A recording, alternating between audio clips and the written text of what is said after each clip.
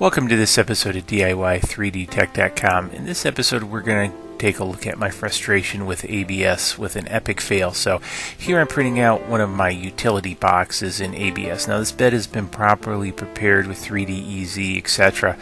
Now what I'd like to point out is watch the foot on the right hand side as it begins printing, because as you see everything looks just perfectly fine, right? So however, things are going to go terribly wrong here in about a second.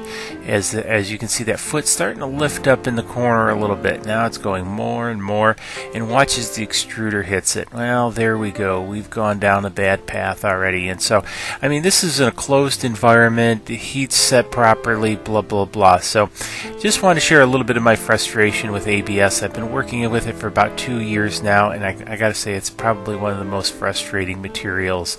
So definitely love PLA and PETG over top of this. So anyways, just kind of wanted to share this epic fail, my frustration with ABS with you. So, hey, found this epic fail interesting, give it a thumbs up, cheers, and we'll catch you all in the next video. See you there.